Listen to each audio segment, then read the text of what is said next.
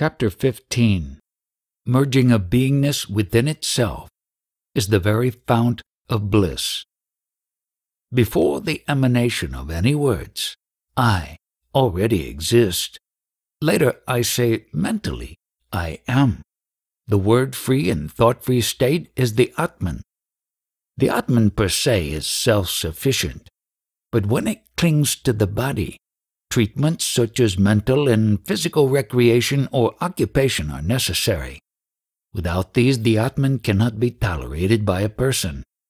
For spiritual evolution, which is a requisite in the disengagement of the Atman from the body identity, various disciplines have been recommended. Among these, the best is namasmarana, recitation of a holy name of God. But here God means the indwelling principle within you, the Atman, which is given various names. These represent this inner God, who will respond no matter what names of other gods you chant. The custom of counting beads on a rosary is merely to give occupation to your hands, but it is this inner God that you are supposed to invoke. This God is awakened when you tell the beads by reciting his name. Just as the cow's udders ooze out milk upon the sight of its calf who runs to its mother mooing, Ama, Ama, so also the beingness showers grace on one who chants its holy name and tells the beads in all earnestness by leading him into quietude. The keynote of recitation is to confine this I amness within itself. The listener and you listens to the chantings and feels greatly pleased. This is the reason that people used to the daily chantings and telling of beads get restless when unable to do so. Tukaram, the poet-saint of Maharashtra, affirms this same principle when he sings in one of his couplets, "Triumphant am I in locking in my beingness in itself with my devotion. Thus have I reached the very pinnacle of my spiritual search, resulting in the drying up of my mental inclinations. The merging of beingness within itself is the very fount of bliss." Many sages who are in such a state are quite oblivious to the physical condition and simply lie on the ground, reveling in themselves. Some misguided seekers, with the aid of drugs such as marijuana, artificially induce a state of forgetfulness. But this is benumbing the senses by extraneous means. Such people will not have enduring peace, only hangovers and sour heads. If you want eternal peace, you can have it and be it through the absorbing devotional path, the Namajapa or Bhakti Yoga. March 30th, 1980. Chapter 16. Try to understand the ignorant child principle. What I am talking about is the knowledge of totality. It is not a piece of information. I ponder over manifestation as a whole, while you pick up only a fragment, a concept out of my talks and say, I like this idea, and then give it a high status by naming it as Brahman, Vishnu, etc. But you do not attempt to comprehend the total and wholesome meaning. You have been talking about this ignorant child principle. Could you explain this a bit more fully? When an infant is born, he is just an innocuous form of flesh and bones and all innocence. He has no mentation, but has the instinct for eating, evacuation, and crying. In due course, this lump of flesh develops the capacity for knowledge and action. Gradually, the knowingness I am is felt by it, and this is followed by the mind. This I amness feeling before the formation of mind is the ignorant child principle, termed the Balkrishna state. It is this very principle which is the source or foundation on which the infancy develops into childhood, boyhood, teenage, and so on, undergoing physical and biological changes all the time. Eventually, manhood is attained, when all physical and mental faculties reach their peak. But what is the root of all these attainments? It is that ignorant child principle only, which develop with growth exclusively from inside to outside. During its growth to adulthood and later it receives, records, and reacts to all the impressions through its senses and the mind. But all this happens only after it knows itself. Your erroneous concept of knowledge is that of collecting information and ideas from the outside through the 5 senses of knowledge or perception. Then you give out this information to others as important knowledge and are fascinated by it. But when I talk about knowledge, I do not refer to this but to the knowledge that you are, your beingness, to the child principle or the Balakrishna state, which is the root cause of all your acquisitions, both spiritual and worldly. You should try to understand what this child principle is. I am dealing with this only and not with your so-called knowledge gained externally through the senses. This Balakrishna principle has great potential. It is the chemical that can develop photographic memories, can retain and reproduce whatever was read or heard only once. This is the innate capacity of the non-knowing, ignorant child principle, Balakrishna. Here, Bal means the food, essence, child body, and Krishna means non-knowing, that is, ignorance. But it has the potential to receive, respond, and react. You are not doing anything. All this is happening spontaneously in you.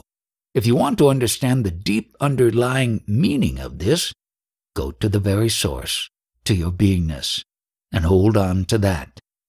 But above all, do not collect concepts. Here these talks proceed as automatically as breathing.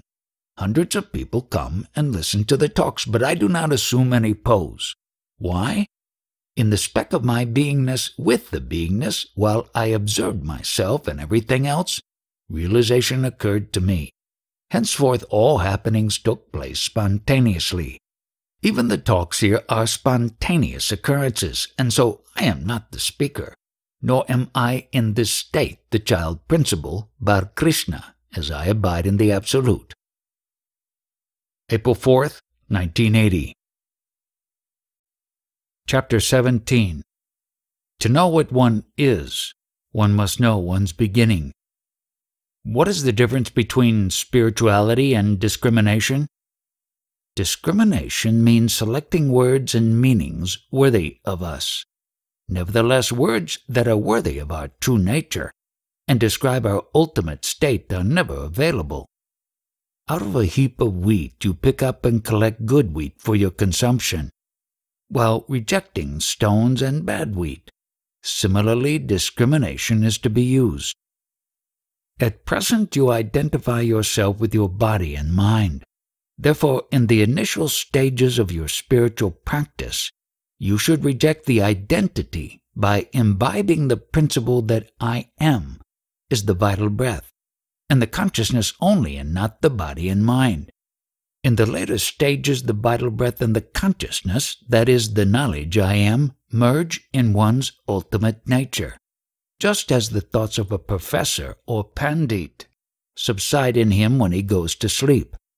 A person in deep sleep does not know himself, because even the sense of his beingness has merged in him. When you realize that you are neither the body nor the mind, you will remain unaffected by any mental modifications. In that state, you are the dynamic, universal consciousness. You should abide in this state.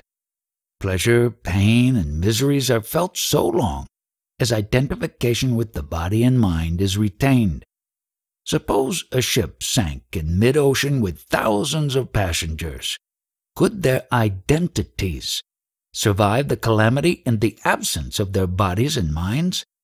Further, could the victims have any idea about themselves after such a tragedy, when their bodies have totally vanished? Under these circumstances, even their surviving relatives are unable to visualize the state of the unfortunate passengers. To determine an identity, a body, vital breath, and beingness are prerequisites. compassion, forgiveness, peace, and attachment relate to the domain of human existence. Am I right in saying this? These qualities are significant so long as the beingness is there, as a result of the functioning of a body and the vital breath. When these three principles function coherently, everything is there. Otherwise, nothing is. Spirituality means abidance in the self. When you discuss or think of any topic such as discrimination or spirituality, you study it objectively and fractionally. But I do it subjectively and totally by pointing to the all-embracing principle, the self. Understand the self. Be the self. So long as your body, the vital breath, and the beingness are there, you know that you are. When the vital breath goes, the body drops off and the beingness extinguishes. The process is termed death.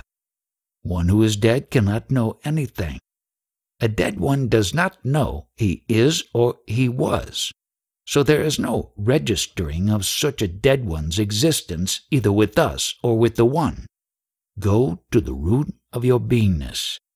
In the process, the beingness will be transcended and the ultimate you only remain without the knowledge you are. That ultimate state is known as Vishranti, which means total rest, complete relaxation, utter quietude, etc. The other meaning by splitting the word would be Vishara Anti, forget yourself in the end. That means in the ultimate state, you are-ness is totally forgotten. Whether I am or I am not, both are forgotten. This is the highest type of rest, Parama Vishranti. Don't meekly accept what I say. If you have doubts, by all means, ask questions. If anybody is going to ask questions, they will be from the body-mind level, and mind means whatever one has collected from the outside. It is not one's own. So ask only about what has been discussed from the correct standpoint. How to experience that highest state? There is no question of experiencing. You are that state only. All experience is derived through the senses. Yes, but you, the ultimate experiencer, are not merely the sum total of experiences. On waking up, you know you are. This is your knowingness.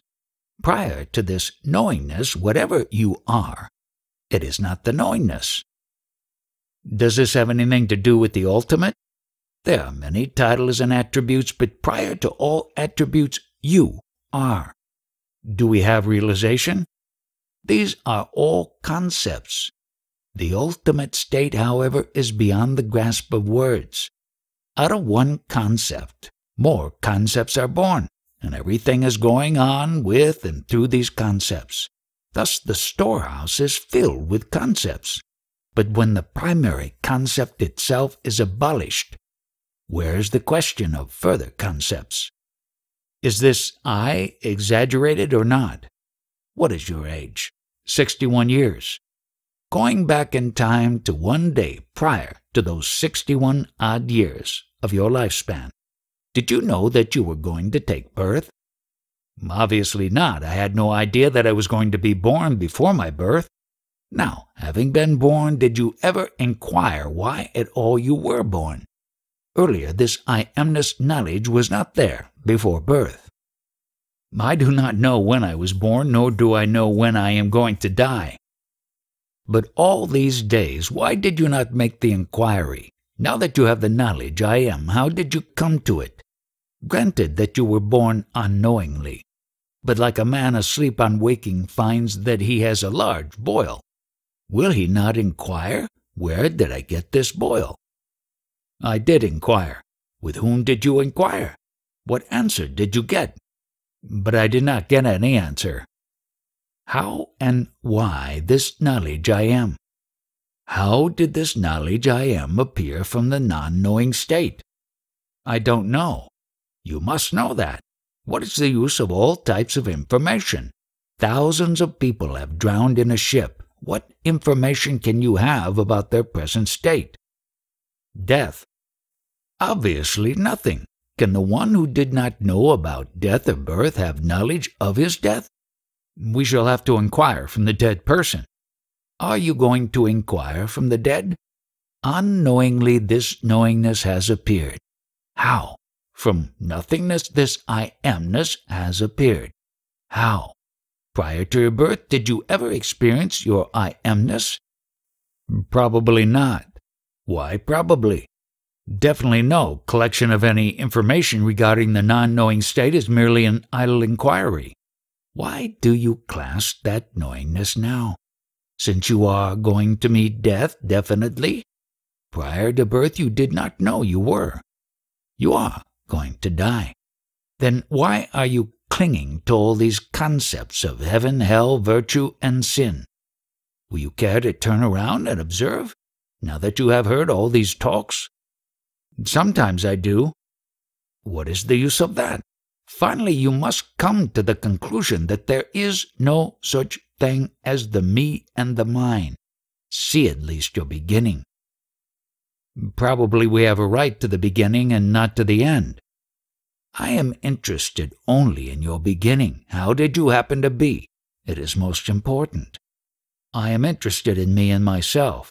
But did you come to know what you are? You bless me.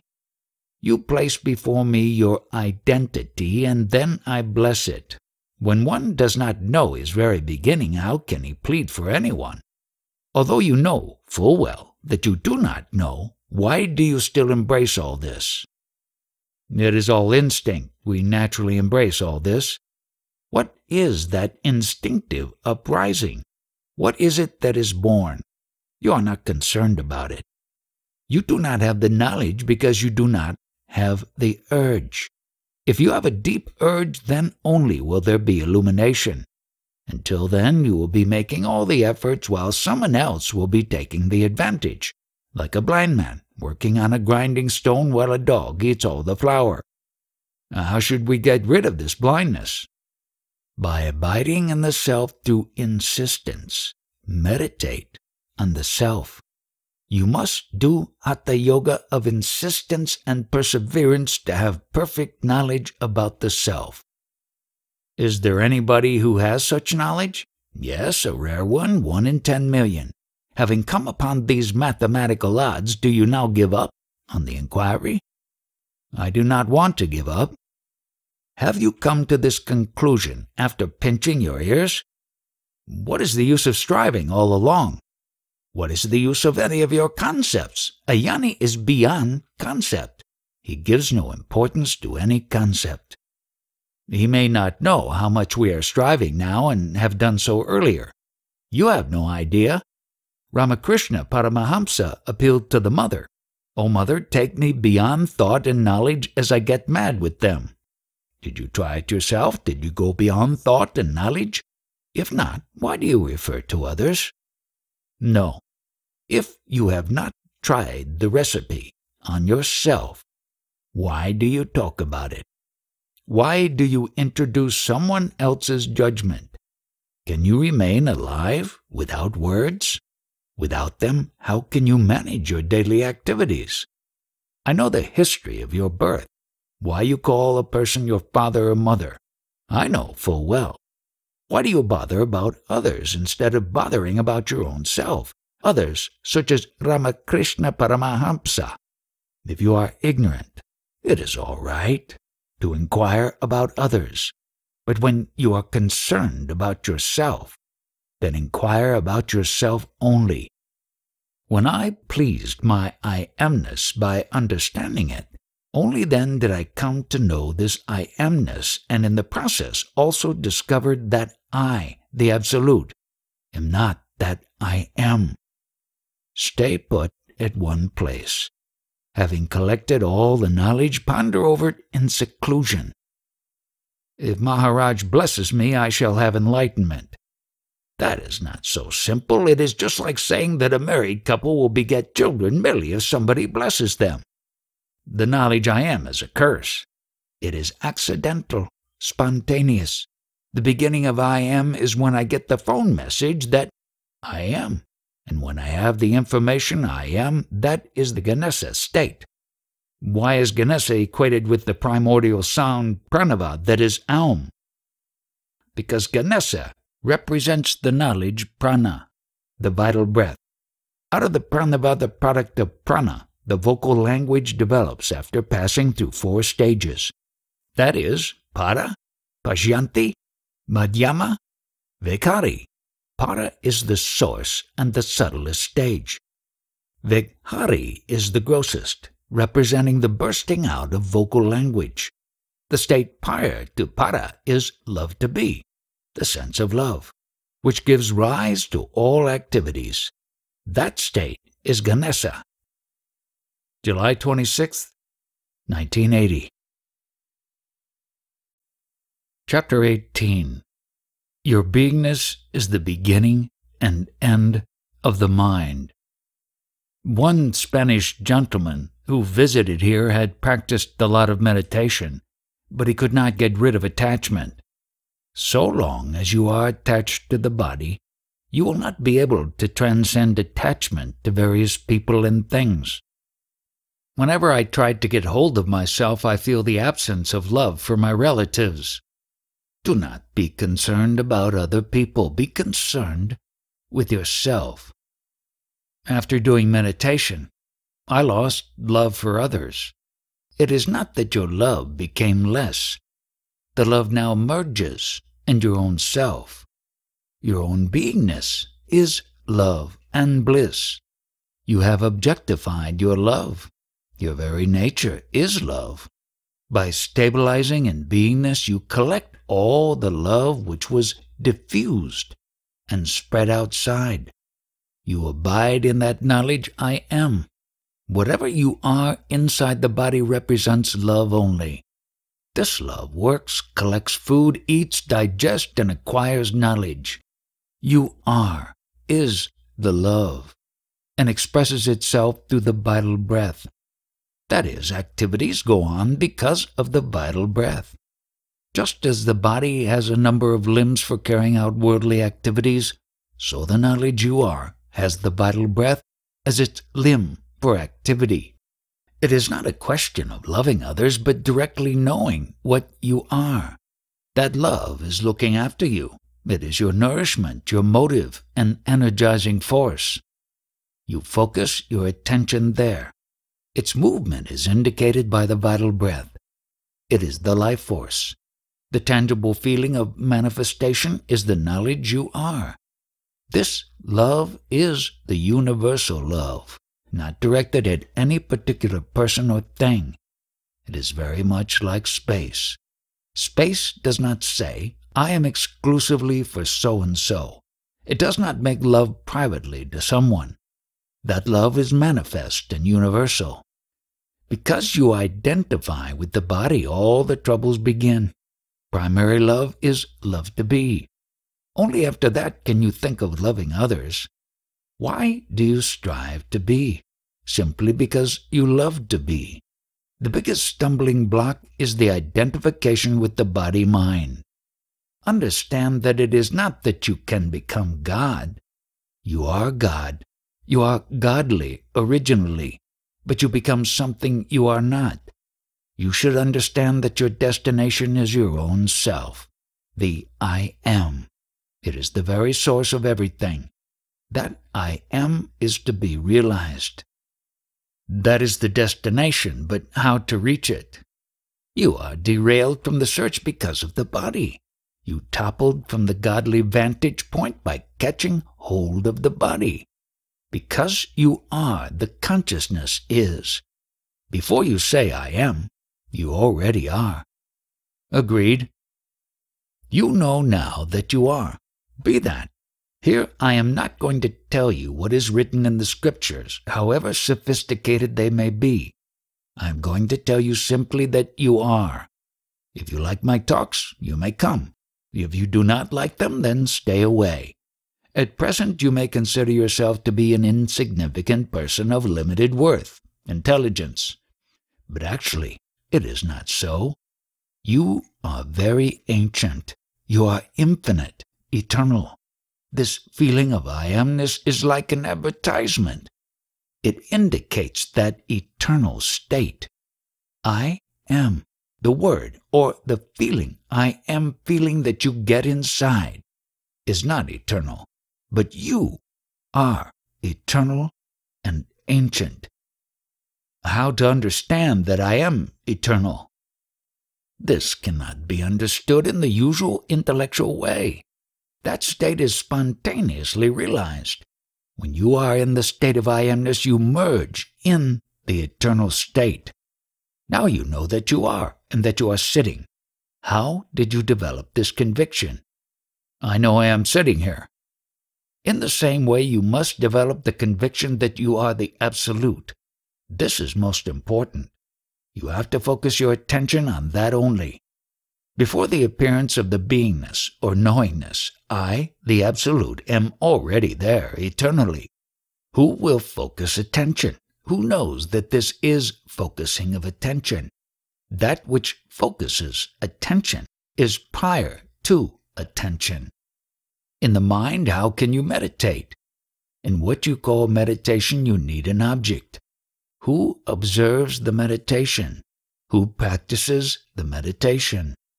The process necessitates the presence of someone as well as an object, does it not?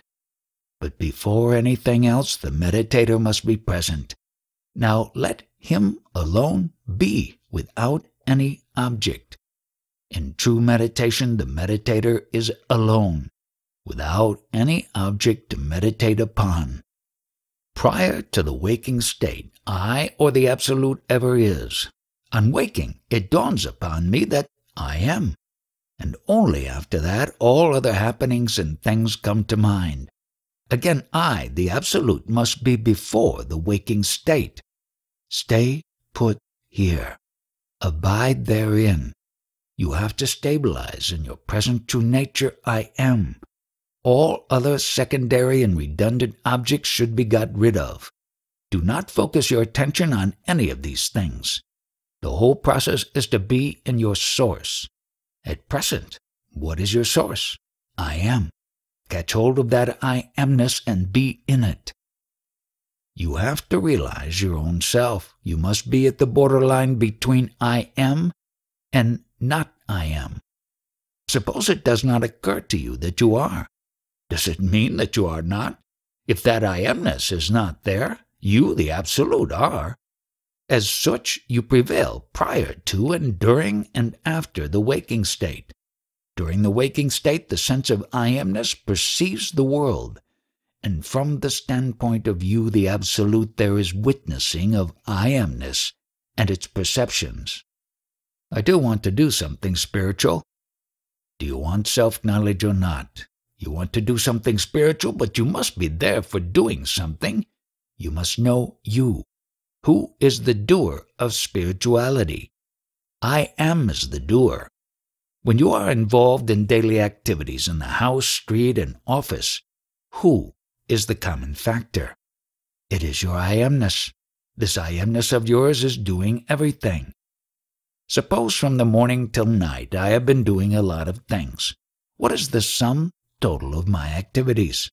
All these many activities took place in my state of beingness. In deep sleep, I am went into oblivion. It forgot itself. Then what is the use of everything that was done? Beingness is not an eternal state. It is a temporary phase, a passing show. Consciousness is the product of the five elements and their interactions. The result of the five elements is temporary, time-bound. Your knowingness and all that you accumulate always come subsequent to your beingness. You can know something only when knowingness knows it is. Your fall occurs when you try to identify something within the sphere of consciousness as yourself. Your consciousness manifests the world. When you try to equate the body with yourself, the fall begins.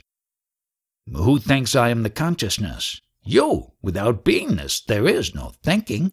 Beingness is a basic precondition for thinking or not thinking. Suppose you have pain in the body. Who witnesses that pain? Your beingness only witnesses it.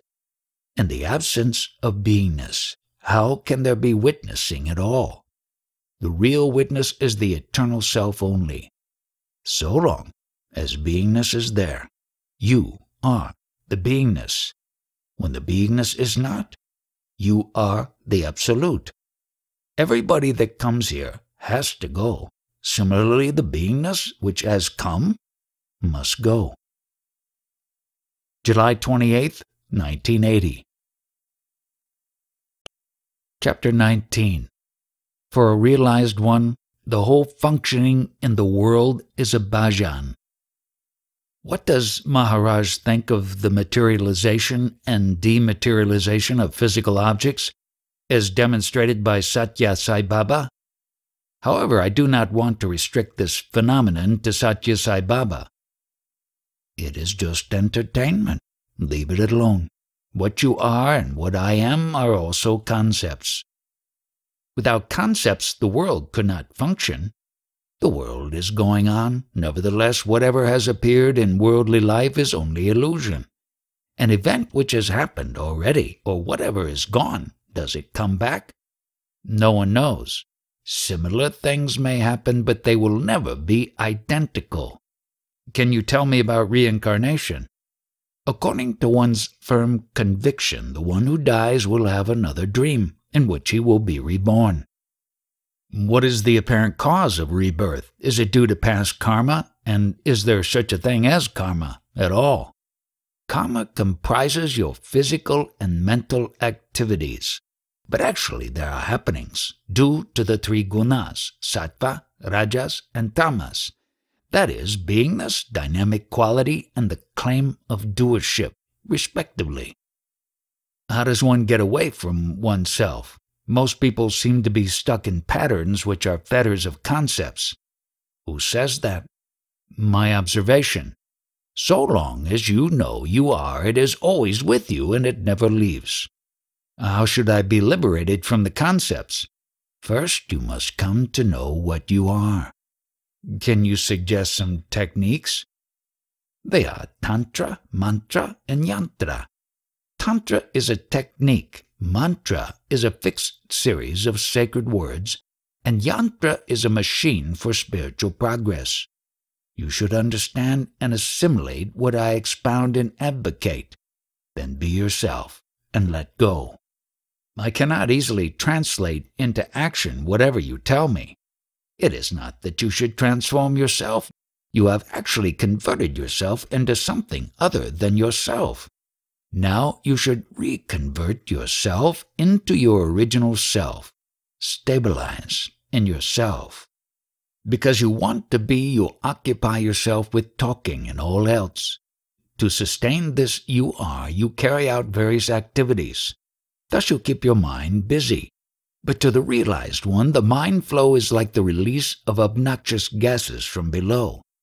The one who is stabilized in the self looks down upon the mind chattering as though it were dirty and unwanted like those gases in the stomach. When you are in the ignorant state, questions arise about good and bad and about making choices for accepting or rejecting. But in the state of knowledge, things happen spontaneously and there is no choosing and discarding. Even the apparently ritualistic actions of a realized one, such as bhajans, singing, or chanting in praise of gods, etc., are spontaneous expressions. They are not planned but just happen. For the realized one, the whole functioning in the world is a bhajan. All the happenings are the result of you, the motive force. Although activities are happening spontaneously, you want to claim doership for them. But such a claim arises from your identity with the body-mind.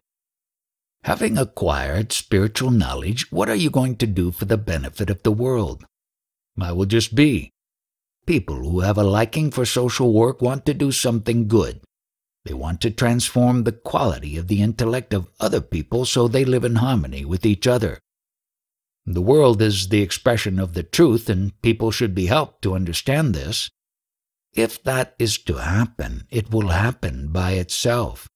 That which is changing continuously is the unreal.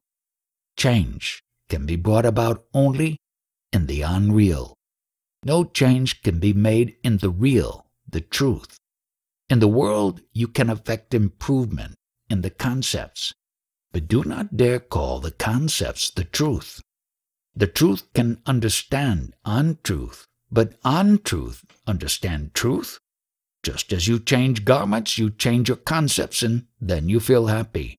The truth cannot be seen or perceived, but the truth can observe the untruth. With concepts I shall not be happy, is it correct? You think that with concepts you can be happy. The happiness or bliss which reveals itself in the no-concept state cannot be perceived. In life there are moments of peace when we get a glimpse of the truth, and the faith developed as a result influences and guides our life.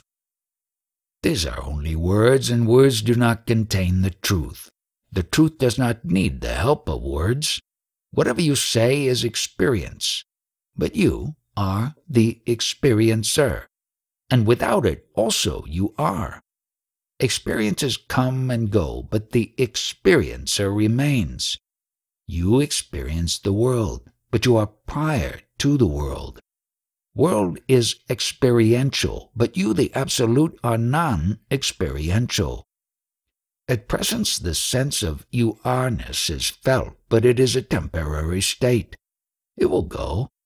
100 years ago, that is prior to birth, this you-are-ness was not associated with you, the Absolute. This you-are experience has come as a fever. How and why this fever has come, for this there is no explanation or reason.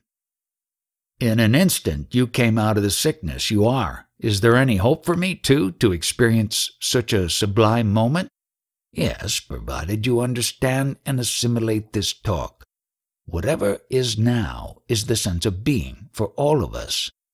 First, one has to abide in it, and finally, it is to be transcended. This morning in meditation, I felt I was not in the body-mind, but only in the beingness. That is the consciousness. It is the manifest state in which there is no personality, no male or female. It is the knowledge you are. For some time there was no sense of beingness also. That was a state of stillness, and only the consciousness was there. Some say that the sense of I am is to the right side of the chest, about 4 fingers away from the center. That depends upon the individual experience. The location may vary according to the person, but do not understand or locate it with reference to the body. An Indian seeker comes to Maharaj's place after roaming a lot in the neighborhood in search of the address. Do you know this locality? Did you walk around a lot to find it? Yes, sir. I used to visit this area a few years back to meet a sage-like fakir. Did he teach you anything?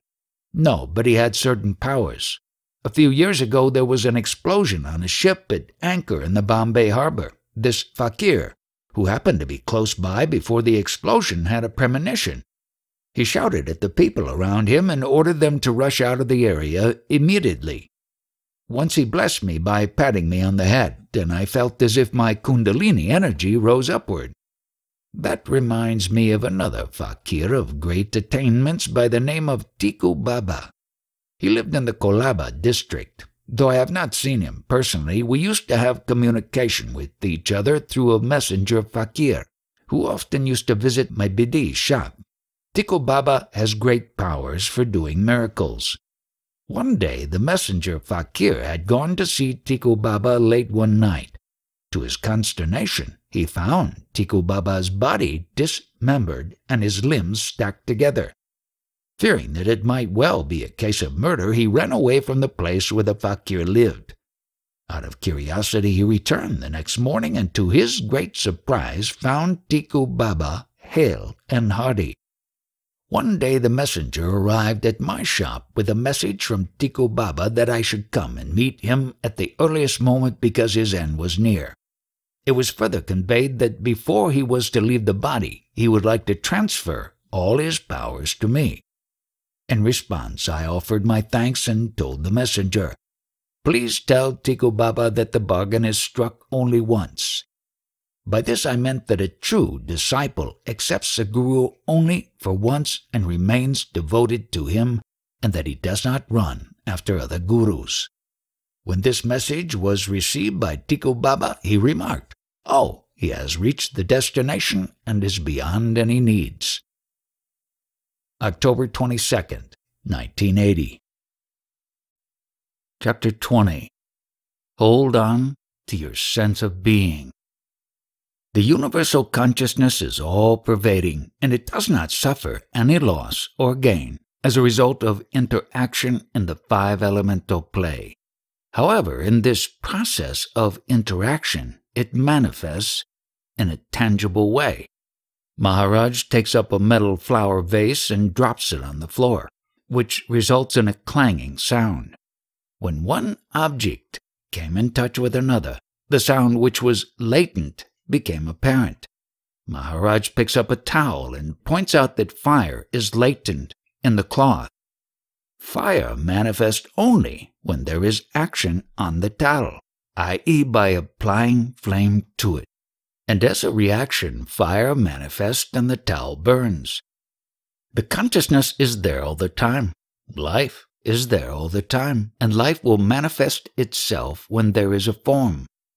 Consciousness goes into action, i.e. becomes manifest, perceptible, just as the sound takes place or the cloth catches fire. And similar to the fact that there is no particular identity for the sound or the fire, so there is no identity for the consciousness. Out of ignorance and identification with the body, you experience pleasure and pain, and even though consciousness is universal and just functions through the body. So many people have died, so many people are murdered, but consciousness has ever remained the same. It has not been diminished or aggrandized in any way. It has not suffered at all. Maharaj again bangs the vase and points out that the sound just happens. There is no pain or pleasure for the sound. It just manifests. So also the consciousness, which has no pain or pleasure. There is no loss or gain to the five elements. All these calamities that man experiences will not give pleasure or pain, not only to the five elements, but also the various qualities, gunas, perceived by the senses. The five qualities are touch, form, smell, taste, and sound. Now, what is the significance of that you, for you? Do not get involved in your wants. Where are you proceeding to? Think on these lines. The five elements are playing, and as a result of their interplay, forms are created, and these are equipped with five senses. From the five elemental objects, namely vegetation and food, the form takes shape. Now, through this form, the consciousness manifests again the qualities, gunas, of the five elements. Ponder over this and find out, what are you, and where are you proceeding towards? All along, thousands of wars have been fought. Now, what has been the effect of all that on the five elements? These five elements are perceived by the five body senses. Because of the derailment of the five elements from the highest, this guna, the consciousness, has emerged. Suppose somebody is murdered. Actually, what did happen? The indwelling consciousness in the body that was murdered went into oblivion, and functioning of the five senses came to a halt. Millions of people are killed and gone. Did their five senses and their consciousness come to you, raising any disputes? With the body, five senses of perception and five limbs of action are provided. With age, this body deteriorates, and the senses and limbs no longer operate as effectively. Thus, with the gradual failure of the senses and limbs due to aging, the guna, that is consciousness, is also dwindling. That is, its manifestation as such weakens. And all these functions of the body, senses, limbs, and consciousness, where do you fit in as such? And where do you proceed to? The various processes and events are due to the food body and prana. Where is your position therein? Is consciousness independent of the body, that is, unaffected by it? How can it be so? It is the outcome of the food essence body and is called sattva guna. Similarly, a child is also the essence of its parents' bodies. If a child is deformed, it is because of some inadequacy in the quality of the material food body.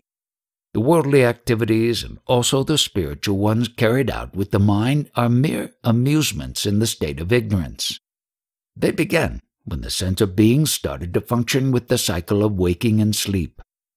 If a person thinks that by practicing spirituality something can be gained, I would like to know the design and identity of such a one. Spiritual seekers, instead of inquiring into their very nature, which is their consciousness, delve into spiritual books for knowledge. Should we give up all the concepts and ideas collected thus far? Do nothing of the sort. Just hold on to your sense of being so long as you know you are. Be only in that state. Do not worry about its going away. Should we commit to memory the sense of being? But that would mean effort. Where is the question of effort on your part? The consciousness spontaneously came into being. Consciousness itself is of the attention. Be there. Do not try to alter or modify anything. Whatever is there, and that is the love of the self, Atma Prem. If you can derive satisfaction by reading and following traditional so-called spiritual paths and disciplines, by all means do it. But Maharaj says we have to reach a destination. Where's the question of proceeding to a destination, and who is there to proceed? Maharaj bangs a piece of metal. Take this sound. Where does it go? A jnani is totally away from all concepts. At that point there is nothing. Yesterday you spoke about Guru and Satguru Charan, the feet of the Satguru. Yes, I did. Satguru Charan means the spontaneous appearance of consciousness when you know you are. Everything dwells in this knowledge you are, and it is limitless and all-prevailing. This state represents the sacred feet of Satguru. I mean no offense at all when I ask a silly question. Why are there so many photographs on these walls? I feel this goes contrary to your teaching. They are the relics of the period of ignorance. To dispel the ignorance, such aids are necessary. When the purpose is served, they are no longer required. This body, which I use, is also an outcome of the ignorant stage, but it is still in use, though I have transcended the stage of ignorance. So let the photographs remain to decorate the walls. There is no harm in that. Instead of changing things on the outside, why not bring about a change within by removing your wrong identities? You talk as if you have wisdom, but what knowledge have you actually? Your present capital is the cycle of waking, deep sleep, and knowledge I am. What else have you got? This cycle has appeared by itself without your asking. All else you have learned and acquired later. Anybody who comes here is like an ignorant child in spite of whatever so-called knowledge he has gained from outside. November 13th, 1980. Chapter 21. Return to the state before birth. I once felt the sense of individuality, but I do not now have that individuality. The sense of individuality has transformed itself into the universal manifest state. Did it happen just like that? The moment the name of the disease emerged, the feeling of being an individual arose. Now the sense of individuality is gone and only the feeling of universal consciousness remains. The individuality is gone, together with the identity of body form. The body is not my design, nor am I male or female. Everything happens spontaneously. Who sees that the day has dawned and the sun shines? Could the knowledge of the day be the individual's? The moment one wakes up, the I amness arises, which means the sense of being only. Later also the sense of body is there.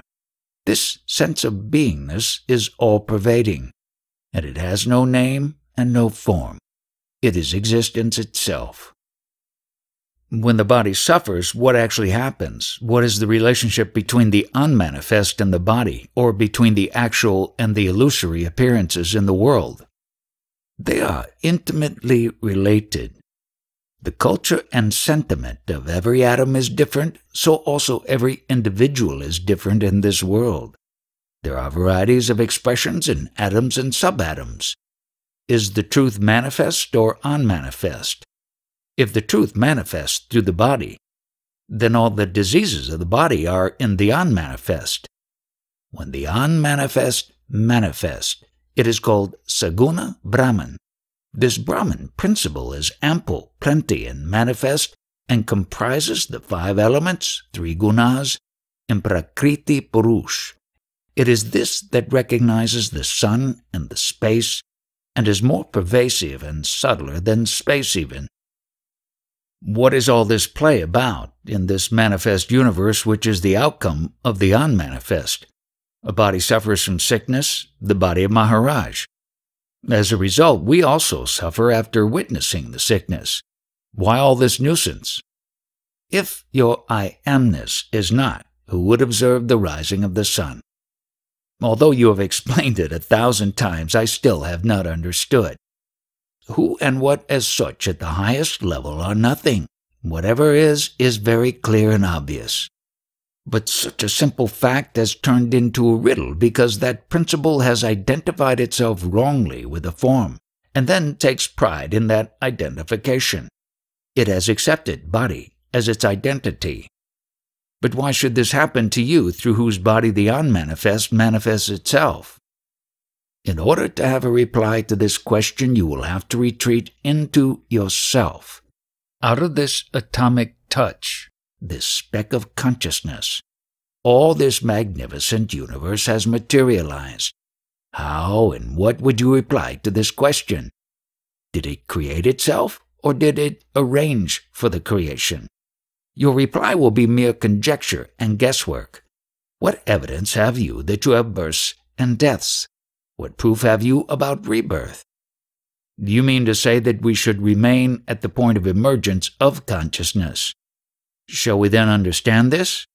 Yes, I have been telling people exactly that. Then you mean to say that unless I stop at the rising of consciousness, I shall not understand this play of the unmanifest, manifest, body suffering, etc., and that all my talking is actually only blabbering and therefore a mere nuisance? Yes, it is just entertainment to pass the time. That means when we visit and sit near you, in fact, it bothers you. I am not bothered even by the 5 elements, which are my creations, so how can you be a nuisance to me? If I identify myself with the body, then I will necessarily have to undergo all the botherations and sufferings that go with it. May I ask another question? You have consciousness which has reached a certain high level. Could it have a beneficial effect on us by your mere presence without any talk? Not only you, but even germs, ants, worms, and so on are the beneficiaries. That means your influence is continuously working on us, including on the smallest. For the sake of talking, it is all right, but in actuality no one affects anyone. At the moment of its sprouting, did my birth principle have any intelligence? This birth principle, which is the child principle, grows spontaneously, develops mind and intellect, and may in due course become a Mahatma, a great sage even. But the root of that sage is the sprouting of the child principle only. Is it not so? Now you are collecting a lot of knowledge in the name of spirituality, but that is only entertainment. How can a child principle attain the status of a jnani or sage? To understand this, stay there at the point of sprouting, Ankura, and you be the Ankura, Ankara. Aum is the beginning of words, and Maharaj directs the visitor to be in a state prior to the formation of words in his mind. That is all right, and I decide to remain in that aumkara state. Then what about the violence which goes on outside, in Iran, America, the USSR, etc.? Is there no connection, or have I to sit passively in the aumkara state? Both are intimately connected. But to escape from violence, suffering, exploitation, all your talk is in defense of your individuality. As a matter of fact, you are to be accused of responsibility for all that is happening. Except you, who could be the accused? To say all that, who is there but you, your sense of I-amness? To state anything is, someone must be there in the first place. In your beingness, millions of sins are committed, and now you want to elude responsibility by clinging to and hiding within an individuality. All these happenings are your creations only. But you are also that in your beingness. Totally everything is in my beingness, including yourself, but no authority whatsoever is given either to me or to you to set things right. To set matters right, can the aumkara be of any use? Aumkara is useful for everything, and all is aumkara, including suffering. How else could there be pleasure and pain without the realm of Omkara? Whatever sprouted is termed as birth, and with birth beingness wrongly identifies itself as a personality, resulting in pleasure and pain.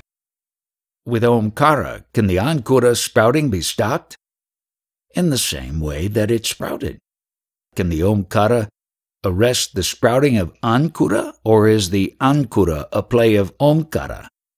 Aumkara and Ankura are both experiential states. Could they be separate? What can there be without Aumkara? I want to know if there's a process which can arrest Ankura, sprouting, say by reciting the sacred mantra, Aumkara, or should we passively watch all the happenings? Every mantra has a purpose. There cannot be any mantra without a purpose. Then by reciting a mantra, everything will be recreated? Yes. Then why should we recite a mantra at all? But this mantra is without any language, without any words. Go to the root. See the actuality before you die. Abide in your true nature. But instead you are busy pampering your body, which you consider as your identity. People are devotional to God only in order to acquire things worldly. That means our devotion to God is equal to going into the marketplace for a purchase. That is the way that all human life goes on. The normal motive force is gain for all one's actions. So long as one worships God with the aim of gain, the worship will not be effective. Isn't that so? The primary motive is the love to be, to keep oneself alive. When the love to be is lost, what happens? Who is there to reply? When the love to be has subsided, who is there to say that it has subsided? Is it possible to experience Shakti, energy, potential, Ananda, bliss, and Satchitananda, being, consciousness, bliss? Or is there nothing of the sort? We have been told about Sat-Chit and Ananda all along. If they are real, should we not proceed towards them? And if they do not exist as such, why should we strive at all for them? Our source, the root, is our sense of beingness, or the child principle. Did it engage in any activity consciously? Did it have any intelligence at all at that stage? What else is there except this primary child principle? Let someone else ask questions now. How can they ask real questions? They will pose questions after holding on to some identity, and such identities are built up after reading or listening to somebody. All this is informational knowledge collected externally, and it is not the spontaneous knowledge, the true knowledge. Who has the knowledge that one is, and what is that one is? What is this principle of Shiva? Imarati, Siv, means a touch. Show me the touch of beingness. Thoroughly observe and investigate. How did this principle, the touch of beingness, happen to be? The entire cosmic expression is the proliferation of the touch of beingness. This principle comprises the 5 elements, 3 gunas, and Prakriti Purush. All this is magnificent creation out of Omkara, the touch of beingness. Is it an energy, a power, or merely a notion? Whatever words, titles, or ideas occur to you, all are all right for the purpose. To this principle, titles such as Jagadamba, Mother of the Universe, Mahisasura Mardini, Destroyer of the Demon, Mahisa, etc., are given. What do you mean by Jagadamba? The principle which recognizes the daybreak, the waking state. Is that Jagadamba? But is this principle an energy or only a concept or an illusion? Has it intelligence? It is a sort of intelligence. You may presume it to be so. What I want to know is this. This manifestation which has come out of me, am I a part of it or am I apart from it? You are not apart from it. It is your light only. Time and again it has been proclaimed through various religions, tantras, purunas, etc., that it is an energy potential. It is Ananda. It is Shakti. It is charged with love, etc. These are our deep-rooted impressions, and once we give them up, once we surrender them, what are we to do? Where's the need to surrender them? You have given me 2 levels. At one level, I see this relationship between my manifestation and me, and the other level is the sprouting or rising of the sense of I amness. What am I to do? If you are interested in levels, there are millions of them, and you may start counting. But that principle cannot be objectified as a sample for the purpose of counting. What are you? What do you feel you are? What is your specimen? What is the point in your running about here and there for social work, etc.? In this subjective world, is there anything permanent? You are trying to do so many things, such as social services, to make people happy. You shave today, and tomorrow again you have to shave as your beard grows, and so on. Similarly, you make people happy today, and tomorrow they are unhappy, and again you proceed to make them happy, and so the cycle goes on. And you are caught in it. Initially, when I wanted to pursue spirituality, I gave up prapancha, the worldly life. Later I understood the meaning of spirituality and came to the conclusion that it is as discardable as used dishwater. Therefore, at present I am in no way concerned with spirituality, since I have transcended it. I cannot discuss the topic in this manner before the general public. They would throw stones at me. What are you? What is your identity? Have you seen yourself correctly? Can you take photographs of your true identity bereft of body-mind? With this type of talk, will you care to see me again? Maharaj, after such visits when I had the great privilege of associating with you, this personage, known as Nisargadatta Maharaj, I have a feeling of having been given a certain push in my spiritual pursuit. Maybe this feeling, which persists for 3-4 months after such visits, is a sort of bewildering state of exaltation. It gives an assurance that one can stop at the point of Ankura, the sprouting of I amness. This feeling itself is an indication of wisdom and intuitive apperception. In the past 3 or 4 years, when I visited you, I went back with these impressions, and I used to get some peace, a sort of quietude. Yes, but that is the mere subsidence of your mental turbulence. Beyond this, it is nothing. But Maharaj, is it bad? We get the feeling of quietude and well-being after the visits. Why do you denounce it? It is only a temporary state. After some time it will disappear. With birth, 3 states, deep sleep, waking, and knowingness, function. What you experienced is in the domain of knowingness, a time-bound state. Prior to birth, is there any need for anything? November 20th, 1980.